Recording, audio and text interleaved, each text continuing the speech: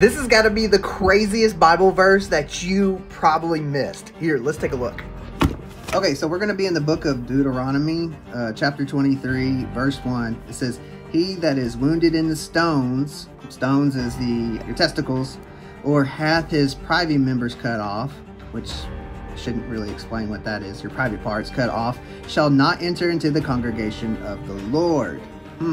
Is that not the craziest verse you've ever heard? If there's a verse that you think is crazy, comment below. I'm curious to know. If you believe God is good, type amen and share this with somebody. Okay, bye.